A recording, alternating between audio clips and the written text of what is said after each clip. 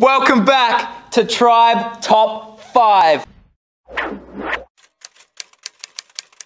Man, we have so many cars for you today because my list is Tribe Top 5 cars for leaders at least.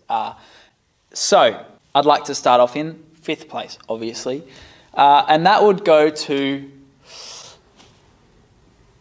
Will. I'm going to give it to Will. I'm sorry, Will, but your car's old. It's really old. But it still goes, and that's all right. So, you know, what more could you ask for? But 5th place, unfortunately, sorry, giving it to Will. Next, we have 4th place, which is going to be Michaela.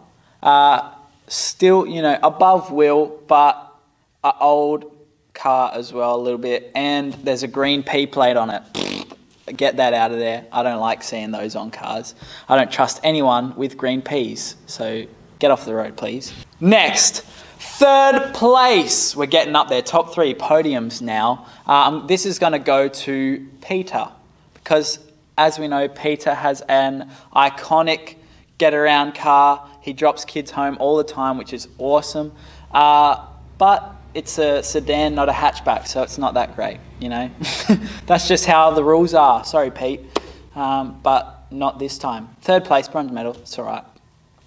2nd place, we have Connor, because, like I mentioned before, hatchback, which is fantastic. Also, he sent me a picture of it, and it looks very, very clean at the moment, so that's a huge plus. Finally, though, I'm going to drop it down a notch because there's a green P plate on it, so we all know how those go. We don't like those. Get those out. Finally, oh, wait, we're doing the other thing.